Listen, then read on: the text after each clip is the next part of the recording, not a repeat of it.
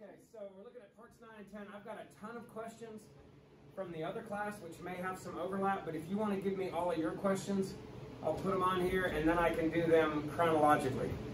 I keep getting myself off the video. So any questions you guys have, let me add to this. Yeah. 1A. Okay, I got that. 13. Wait, no. You're talking about part 9? Yes. 13? Okay. And then 15. 15, got that. Number 30, part 9. Got that. Number 4, part 9. Got that. Part 10. Part 10, number. the whole part 10. Was it just that? Yeah. Okay. And that's new. So if you know anything about that, that's surprising. So that's the function and the absolute value of the function and the function's absolute value of x. It's a lot easier than you might think, so we'll talk about that. Wait, did they already say part 9, 15? Yep. Anybody else? You can always go back, but it'd be great to get them all in order. That way, if you ever go back and look at this and want a reminder, you won't have to just watch the whole video to find it, because I'll be moving along in order. Is 3 on part 9 on there? Yes. Okay. All right. Okay, so we're just gonna go through these. I'll tell you what, just follow along with me. So part 9, number 1A. So here's number 1. Sadly, I can't see that. If you can't see this at home, just remember we're on part 9. Sorry about that. We're on number 1. It's a rational function it's all factored in the numerator and the denominator, and it asks for what are the horizontal and slant asymptotes. Well, if you remember from pre-calc, on rational functions, they typically will have a horizontal or a slant, but the way you tell is if the power in the numerator is bigger than the denominator, that's when you have a slant. And the only way to find the slant asymptote is to divide the denominator into the numerator and just throw away the remainder. Okay? Now, the upside of this question is, because they both have an x plus 4 is an indication that this graph has a what? Has a hole. So it would have a hole at -4, a hole, and you would take that -4, you first cancel that x plus 4 out, you would take it, plug it back into the function, right? And that would find the y coordinate of the hole. And then you could come over here and put the hole up wherever that was. But the nice thing about this hole here is when you cancel it, now all you have left on your function is the x plus 2 and the x minus 1 and the x minus 2. Because the whole factors canceled. Now that will make it a lot easier for me to divide. Okay? Now I am going to have to multiply that numerator out, which is not a huge deal. X squared, and when you FOIL it, you get a negative x and a positive 2x, which is positive x minus 2. So, at this point, what's the easiest way to divide if your denominator is a single power? Now remember? Your what? Synthetic division. You can do long division, which is fine, it's just kind of a pain. But if I have a single power, and honestly, that's usually the case in AP, there is one kind of problem you need long division for. Actually, sometimes even those are synthetically able to be divided synthetically. But in this case, I'm going to take the factor of that, which is a 2. Remember this? I usually put a little bar around it, kind of separate it from the rest. Take the coefficients, 1, 1, negative 2. And then I'm going to synthetically divide. And if you forget, it's really just a 2-step process. You add the column, and 1 and nothing is 1. And then you multiply that by that and put it there. You add the column, and then you multiply that times that and put it there. Now technically, I'm going to keep going, but remember, a slant asymptote does not care about a remainder. If I keep the remainder, then all I've done is rewritten this in a different way. If I want the slant asymptote of it, then I just ignore the remainder, and I say y equals what? 1x, and since it's a positive 3, plus 3. So I have a slant asymptote of y equals x plus 3. All right, which if I wanted to sketch this graph, I'd come over here and I'd start at plus 3, and the slope is 1, and I would just plug that thing in there as accurately as I could. And that would be how this graph is the further I go out on it, it's going to have to follow this, depending on whether it's coming from the top or the bottom, and follow that out too. All right, so I don't even have a horizontal. Now, if I do have a horizontal, just to remind you about that, that is when it's two situations. Either the power on the top and the bottom is the same, or the power's bigger on the bottom. So bigger power on the top, which you can see because it was x cubed and x squared, bigger on the top, slant. Now, if there was an extra factor on the bottom, let's just pretend there was another x plus 1 there. Well, how about this? Just look at this one. So on number 2, I know that number 2 has a horizontal because the powers are the same on the top and the bottom. But even if this one had an extra x, if you multiplied it out, wouldn't you end up with a 1x cubed and then a blah, blah, blah? And on the bottom, you'd end up with a 1x cubed, blah, blah, blah, and you'd have the same power on the top and the bottom? Whenever that happens, if I'm asking you, does it have a horizontal and a slant, you're going to have a horizontal. And the way you find it is you just take the coefficient of that and the coefficient of that, and you say y equals 1 over 1, and you simplify. But if the power is bigger on the bottom, let's just say this had been like an x cubed, then it is always y equals 0. So bigger on the bottom, y equals 0. Same on the top and the bottom, use the coefficients of the highest power, and AP Cal likes to mess with you a little bit. You know, you guys are used to seeing polynomials written with the highest power to the left. They love to do this junk, because they're just evil sometimes. They like to tack on a 4x cubed right there. And then you look at it and you're like, oh, horizontal asymptote, y equals 1. But the reality of it is, because the highest power is bigger, what is it? Slant, and you would have to use long division. You'd have to rewrite this in the right order. But they will do that from time to time because they're just ornery and like to torment you, see what you really know, or see if you're getting just sloppy. But just be on the lookout for that stuff. Especially when we get to limits.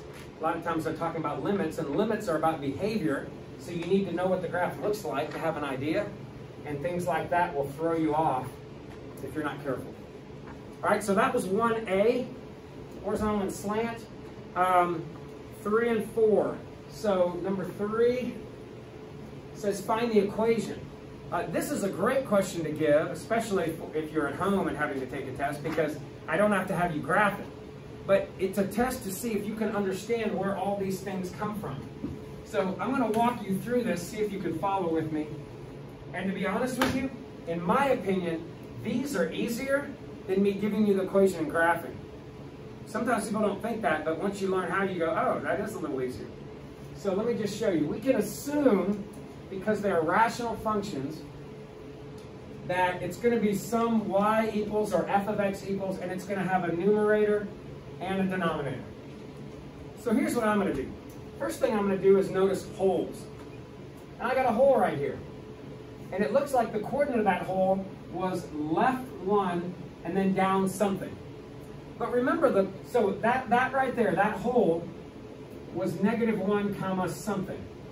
But the only indication that there's a hole in this is a common factor, right? Well, what would the common factor have been that gave me a -1? X plus 1, put that in there. And that is an indication that there was a hole. All right, now, how do you know? The second thing I look at are vertical asymptotes. Vertical asymptotes, where do they show up? They show up in the denominator, because vertical asymptotes are places where the graph can't hit, which means it's undefined. So I look at, I think, all right, if there's one here, this is 1, -1, 2, 3, -4, right there. I know you probably can't see that in the video, but -4, there's a VA. Well, that must have come from a factor of what? X plus 4 in the denominator. And there's also a VA here at +3. So at +3, there must have also been one. What would that factor have been? X minus 3. Good. So those gave me the hole, and those were my vertical asymptotes. Now, the only other two things I need, the first one is, what did factors in the numerator give me if they weren't wholes? X-intercepts. So I look back at here and I go, all right, let me get rid of that so you can see it. It looks like I have crossing there at -3. It looks like I am crossing here at 0. And it looks like I'm crossing here at 2. So to me, it looks like I have 1, 2, 3 x-intercepts. So if those are in the numerator, then what would that give me? An x plus 3. An x. I kind of like x's out front, but for now I'll put it right here. And an x minus 2.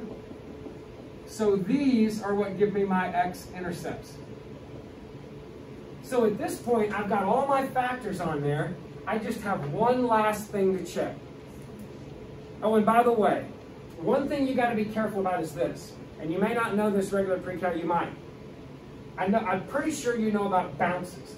If it bounces, then what does that mean? It's in an even power group. Most likely it's a square. I would probably just put a square on it. It is possible it could be a 4th power group or a 6th power group, but it's definitely at least a square, right? And also, you may not know this, if the graph at an asymptote ever goes in the same direction, and I don't think that happened on any of these, but like, do you remember the volcano graph? What was the factor on the bottom? X squared. X squared pulls the graph up the asymptote on both sides in the same direction. But if it's an odd power, like 1 over x, what does it do? Opposite directions. So if I ever saw this graph like going up on the right and also up on the left, that would mean that that VA, I'd have to square it. I don't know that you're going to see that in this course. I made my kids know that last year, but I just don't think AP gets into that much. All right, now, it will be important when we get to limits, but we won't be dealing with these ugly rational functions. We'll probably be dealing with a lot more basic, simpler stuff. It won't be this complex. But if I look at this VA, was it going in the same direction? No. This one? No. This one? No. Here? No. And here? No. So no squared factors from the VA. But there is a bounce there, isn't there? So that would be a squared x-intercept on that problem. So the only thing I have left is to check the slant. Does it make sense that this would have a slant? And if it does, tell me why. Yeah, it makes sense because there's more factors on the top. There's more factors on the top. So if you had FOILed all this out, you would have had an x to the 4th and then a bunch of junk, right?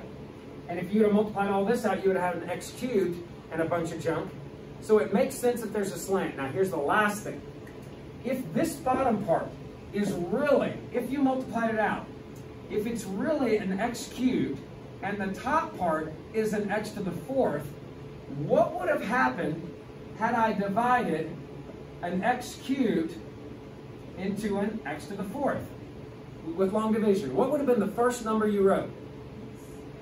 What times that gives me that? You would have said x, which means your slant asymptote should be y equals 1x plus something. But here's the problem. When I look back at this, is this rising 1 and running 1? Well, it might or might not be, but I'm not 100% sure. So here's what I'm going to do. I know it crosses this slant asymptote. It looks like it crosses at the origin, right? But it also looks like it crosses at the point 30, 10, which means rise 30, run 10. It's kind of hard for me to tell where it's crossing here in the middle. And if you had a problem, it would probably be a little bit easier to see that. I probably wouldn't make it so, the grid so tiny. But if the slope of my line here is rise 30, run 10, then my slope should be 3, shouldn't it? And right now it looks like my slope is 1. So what do you do to make that work? Make the slope 3. So by just throwing a 3 on there, that means the top part would have been this, right? Which means there would be a 3 right here. And then when you divide it, you get the slope of 3. So you don't have to overly think through it like that. You can just go slope of 3, put a 3. And then on number 4, very similar to this, Hopefully we'll be able to go a little more quickly. All right, so this one, y equals, first thing you see or what? Hole there at 4. So what goes on top and the bottom? X minus 4. And next thing, oh, by the way, if you gotta go to the bathroom, go. He did it perfectly. He's just like, that's all I need to see. There's something awkward about an adult asking another adult, can I go potty? So don't ask. Just go. And you go. Okay? Y'all aren't like kindergartners or whatever. It just drives me nuts. Like, if I had to ask somebody, I know you guys still do that and you're probably not even thinking about it because you've done it your whole life. Don't ask me. Just give me a nod. Good. All right, so there's my hole. What next? I got a VA at -5. So how about an X plus 5? I got a VA at -2. So how about an X plus 2? And I got a VA at 3. So how about an X minus 3? So far I got hole and VA. What next? Don't worry about that yet. But what next? X-intercepts. And it's just as easy as this to answer your question. You'll see in a second. No, it's just I like to do it that way. Oh, you like to do it first. Yeah, if you want to do horizontal first, you can just look at it and go, if the horizontal is at 2, you can put a 2, but here's the one negative of the risk you're taking. If my point was at 1/2, if it was, what's a factor that would have given me 1/2? You could say x minus 1/2, but you could also say 2x minus 1. And if you wrote 2x minus 1, your 2 would already be there, right? So I like to wait to the end and just correct it at the end, but that's your call. So x-intercepts, what are they? I got a bounce at what? Looks like -4. So that means I've got an x plus 4 squared. Great. It crosses at 1. So I've got an x minus 1. And then now these are my x-intercepts. And now when I look at this, I see it would have been x squared x, that's an x to the 4th. The bottom, x, that would have been an x to the 4th. But if I divide an x to the 4th into an x to the 4th, if I were to do that,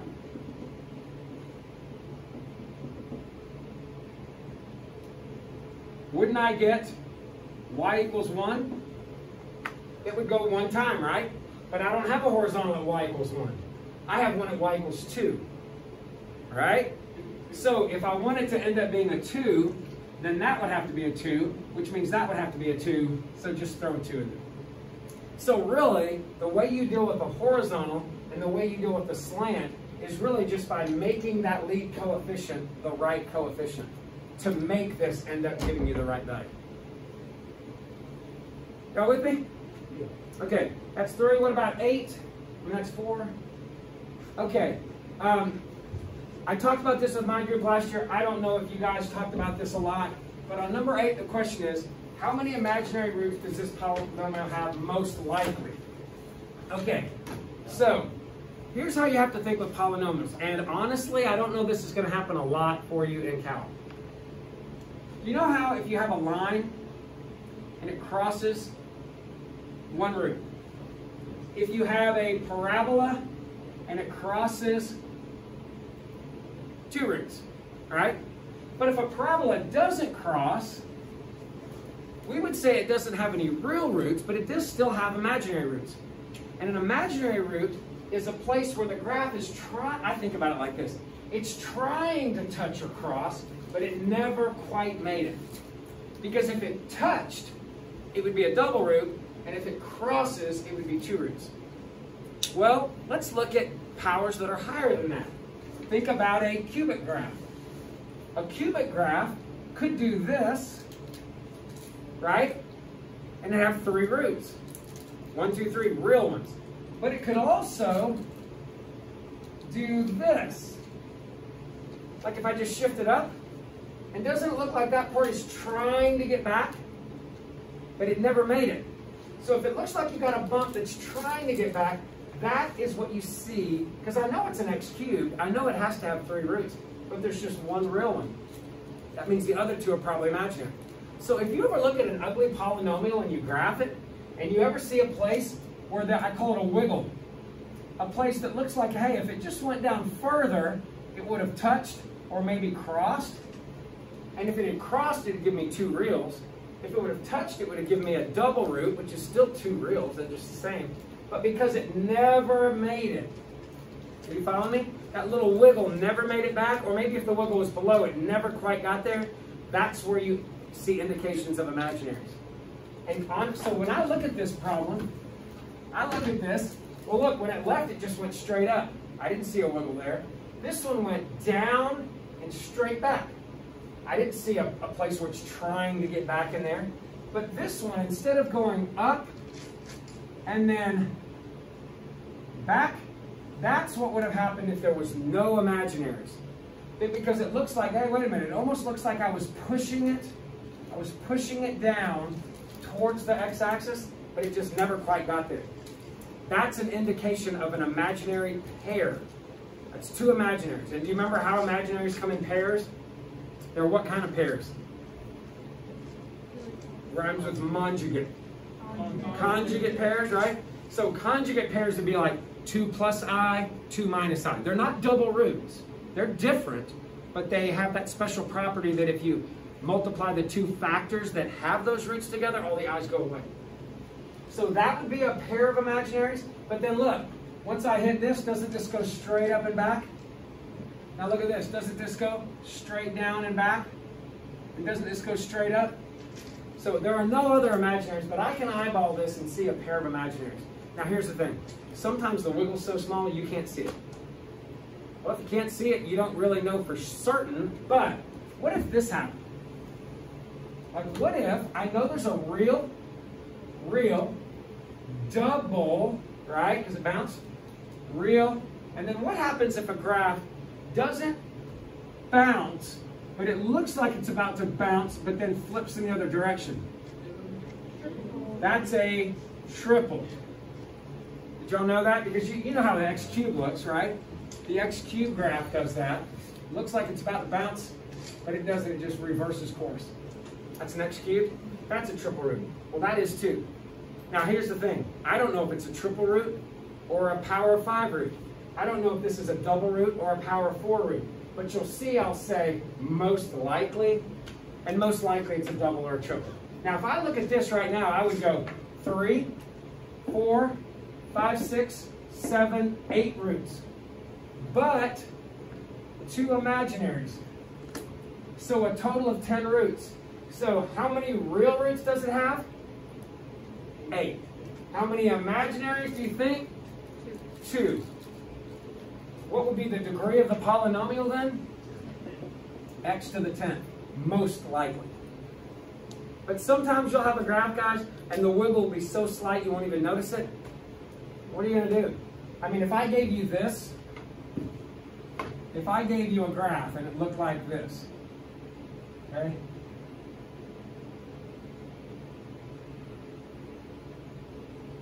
Kind of looks like an odd parabola, doesn't it? A normal parabola would have that kind of symmetry. So I might look at this and go, okay, looks like there's 2 roots. But then when I look down at the equation, I see this. What's probably in there?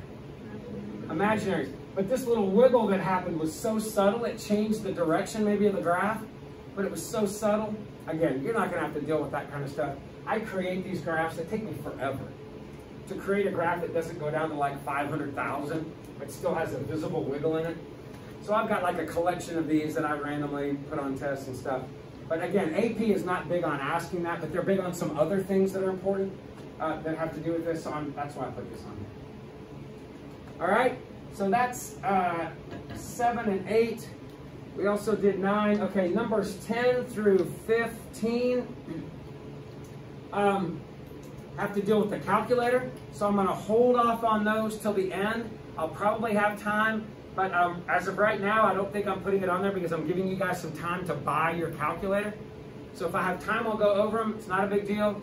You can always roll in here in the morning if you just need to know. But I think I can get to it. I just want to make sure.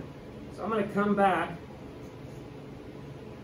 I'm going to come back to 10 to 15 if you are watching at home. Okay, jump to 21. Okay, so it says, from what you see, this kind of goes back to what we just did. From what you see below, how many imaginary roots does a polynomial have most likely? Okay, so look at this. It just leaves smoothly. Are there any imaginaries there?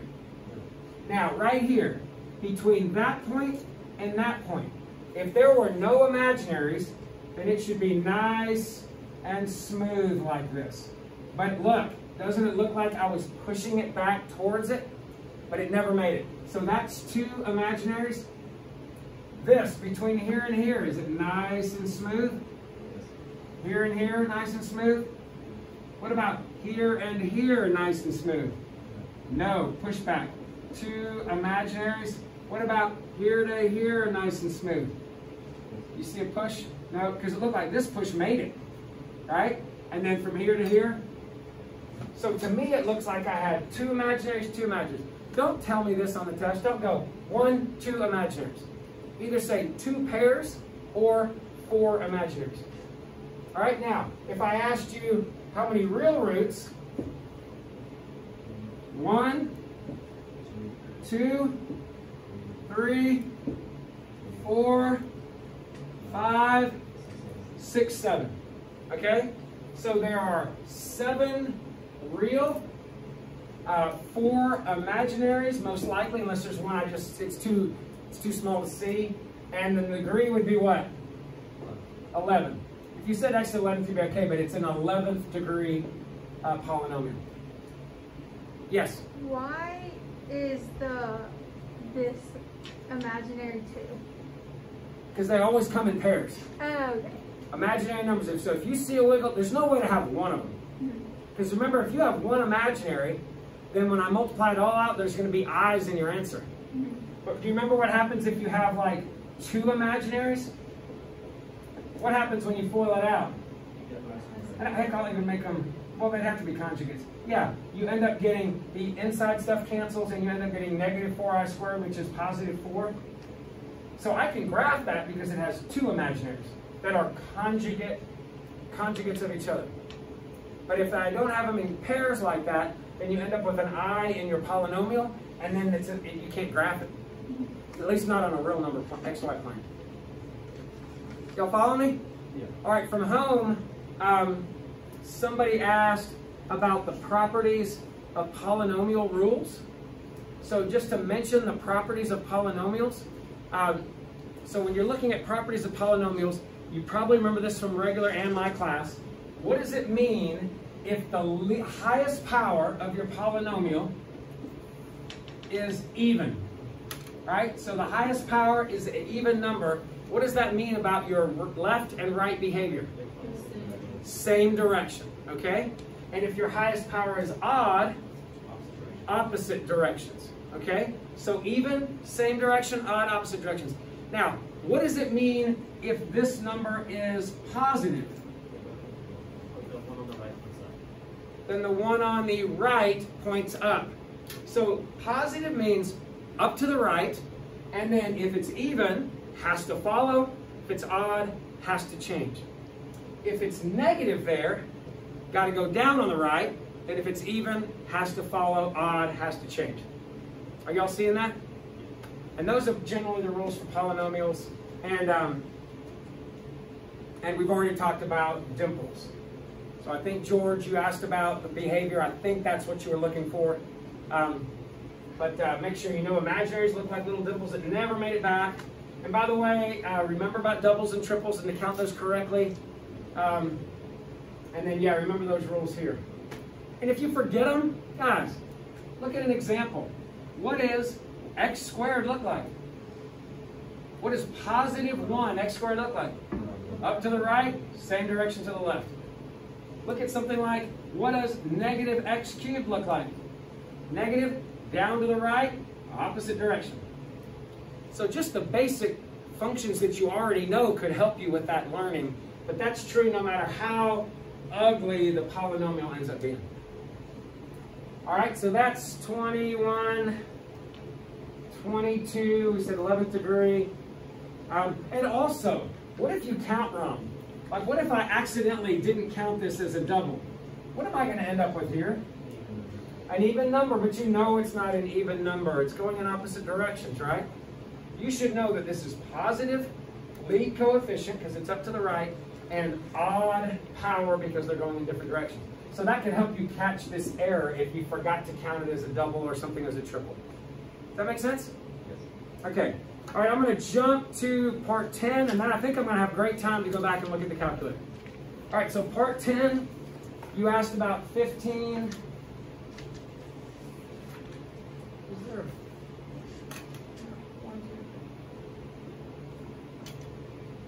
Oh, somebody told me part 10, 15A and B, but I think you meant part 9, 15A and B, because there is no 15A and B. So part 10, and this is actually a big deal in AP Calc, okay? So if you have no idea what I'm talking about here, don't worry, because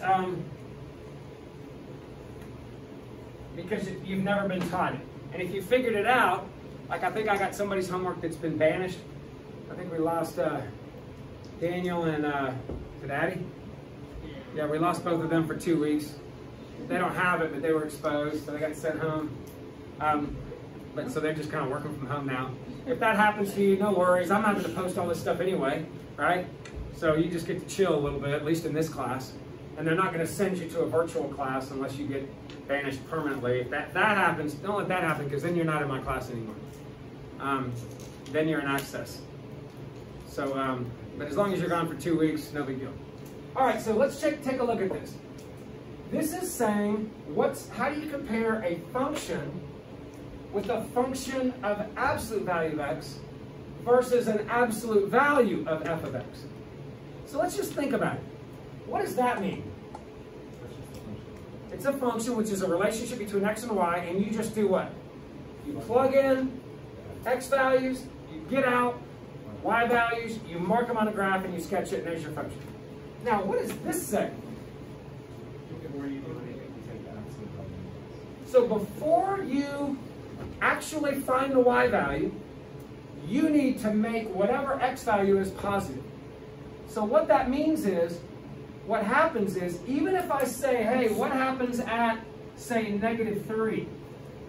If I want to know what happens at -3, when x is -3, when I go to plug it in there, it becomes +3. So I end up plugging +3. I tell you what, let me use 2. If I want to know what happens at, say, I'll use -2.5. If I want to know what happens at -2.5, I can't just plug in -2.5 and mark a point. I can't do that. That's what I do here. Here what I have to do is plug in -2.5, but before it gets to the function, I make it positive. So the y value that I end up plotting is not the y value at -2.5, is it? It's going to be the y value that I got when I plugged in a +2.5. So whatever I got here at +2.5, which maybe looks like that, that's what I'm going to end up having at -2.5. Let's try -1. What happens at -1? Well, if I go to plug in -1 in this function, I get that. But the problem here is, when I go to plug in -1 here, before I can even plug it into the y, I got to make it positive. So the value I get from -1 in this, I'm really going to be plotting what? What I got by plugging in a +1, which is down here, it looks like -2. So at -1, I plot -2. Well, what am I really doing when you think about it then? I'm reflecting all the positive values of x's y terms over the y-axis. So to sketch this, all I really have to do is look at my function, look at the part that I got from having positive x values, completely ignore that. See, you can see I've completely ignored the left part. And I've just taken the right part and reflected it over. And that's all you have to do for these. So you can think about all of what I've just said, or you can go, oh, absolute value on the inside, that means that side's going to look just like this reflected over. So what I'd probably do on a test is I would give you this picture. And I'd say, there's your function. And I'd say, I want you on top of this function to sketch f of absolute value of x. So you go, oh, well then I don't need this left side. You scribble it out. And you go, all right, I'm going to now just use this. So this part stays the same. And then I'm going to maybe mark some points of symmetry. All right, isn't that probably kind of a nice thing to do? Do some symmetry there. This is over here. Be over there. +2, -2. And then just sketch it. You go with me? Okay, now, what about absolute value of f of x? This shows up all the time in Calc, even more. What is this saying? At the end of the equation, make everything positive. Because think about it, I'm still going to plug an x in, then I'm going to find the y value that goes with it, and then at the very end, what do? Make all the y's positive. So bottom line is, any y that would have been negative, at the very end, make it positive. Well, on this function right here, this had all positive y values. No, that's not going to change. This had all positive y values. But this was a down 2. Guess what? Now it's an up 2. This is a down 2.2. Now it's an up 2.2. This is a down 1. Now it's an up 1. So you're just going to flip that over. And then right here, this is a down 5. You're going to go 1, 2, 3, 4, 5. So this actually flips up. So you can see right here, anything there heads up, anything here heads up. And you will, like I have a vivid memory. This, you're going to do a lot of this when you're dealing with, do y'all know the difference between velocity and speed? If you take physics, you do. If you don't, you might not. But velocity is directional movement. Directional rate of change. So like if I'm going 5 miles per hour in my car, nobody's going, hey, I'm doing positive 5 miles per hour. Oh, I just went negative 5 miles per hour. Nobody talks like that. That's speed when it's always positive. Right? I'm cruising around my car, I look at my speedometer. It's not a velocitometer or something. It's just a speedometer, always positive. Velocity has to do with direction. Okay? So this might be a velocity curve where you have positive velocities, negative velocities. Positive, negative. But if I make everything positive, that's changing it to speed. This would be its speed function. So you will do a lot with velocity and speed and acceleration and things like that in this class, which physics people love, because you've already talked about it. And you're like, I remember that, I remember that, I remember that. I had a kid named, I won't say his name, but I had a kid once, he's still around, and I think he has a restaurant now in town. But he stunk at calculus, but he loved physics. I mean, he just loved the physics, but he was kind of lazy in here. He was here during the Snowmageddon year. So like I just see him in the back asleep, or then we missed 7 or 8 days. But that dude passed the AP test with he only made a 3, and he was smart enough to probably get a 4 or 5, but he was really, he passed it. It was all physics because he knew that physics. So when it got to the physics part of the AP exam, he just killed it. So if you aren't taking physics, it's okay. We'll go back through it, but you'll be seeing it for the first time. If you are taking it, you're going to be like, and what we do is much more basic than a lot of physics, but it does help some people. Y'all liking the new physics guy? Yeah. I had like a 10-minute conversation about football. Oh yeah? He's a really great kid. I taught him a couple of years when he was here. His dad used to be one of my best friends, Helmers and I, and Mr. Health. But he's a good fella, and you can talk to anything about it. I mean, you can talk Dungeons and Dragons, football, philosophy, religion, whatever. He's pretty well-rounded. Interesting dude. Pretty cool guy. I think you'll like it. You got him for what? For 1? 1? Anybody taking 2 in here? Taking C? Of course you are. Okay, so yeah, I think he'll be good. He's got quite a load on him. He's got 3 different AP classes and a some other thing. You what? Yes. He's got a Principles in Engineering, Physics 1, Physics 2, Physics C, and it's his first year teaching. He actually taught in India, but he taught English in India. First year teaching physics, but he's a smart guy. I taught him, he was in one of my math team classes. I taught him, kept the 11th grade math team, and then he took, I want to say he took BC maybe from, I wasn't teaching calculus at the time. What was I? 7, 8? Maybe I was, but maybe he was in Homer's class. Maybe. I don't know. I'd have to look at my pictures. He's up there somewhere. All right. So I think, is everybody good on this? Okay, so let's look at our calculator. So if you're at home and you have a calculator and you have some issues, I'm going to pull up my document camera, which I'm praying will actually load on this crap computer. And it might, and if it doesn't, I'm sorry you guys are going to be, I'm just going to be showing them like this, but hopefully it'll load up. Let's see.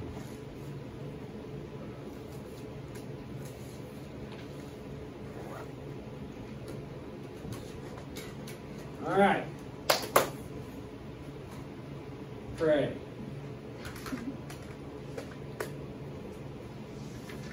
Come on.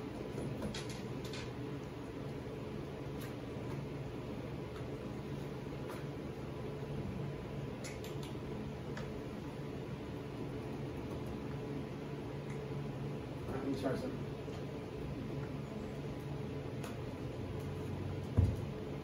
All right. Ready to go? And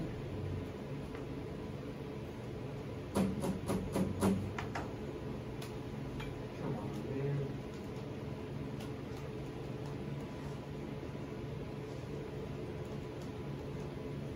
It's supposed to be here. Supposed to be by Friday. Well, they said it was back ordered 2 weeks, so maybe it'll be shipped Friday. Yes. Okay, so I'm going to go side by side with these. And then get closer to the camera so it can hear me.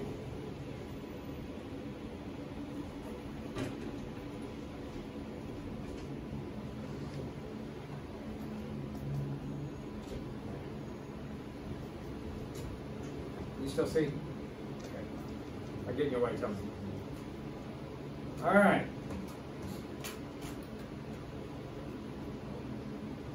So we got a bunch of glare here, but we'll try to work around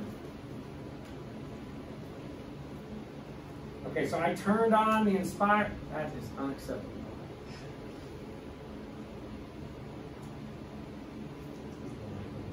Yeah. 1 second. Just all kinds of rig jobs in here.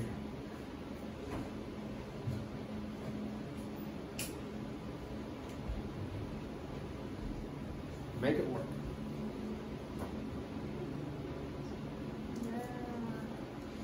All right. Piecing it together here. Okay, so I turn that one on. I turn this one on. I'm hoping everybody is good with that. Okay? So if you are trying to graph on an Inspire, which I think most of you have, okay, and you have no idea about it, I really do not live over here. If you're trying to live over here, you don't need to. Living over here with documents, new documents, is if you want to save a document and store a document. I don't need to do that, really don't see the necessity of that for what we do in this class. But if you did, like if you wanted to save a whole kind of graph system to help you with the AP test, store away. Okay? But here we go. I'm going to turn this on, and I am going to live over here. Now, calculate is what you want to do like here, if you just want to make some calculations.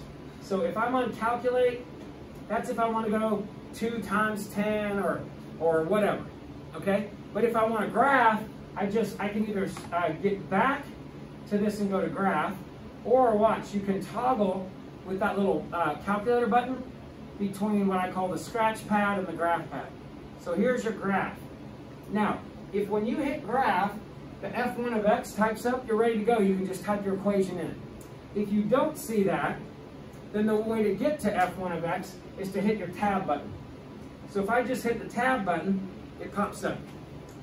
And then I can go in there and type x to the 4th minus 3x squared.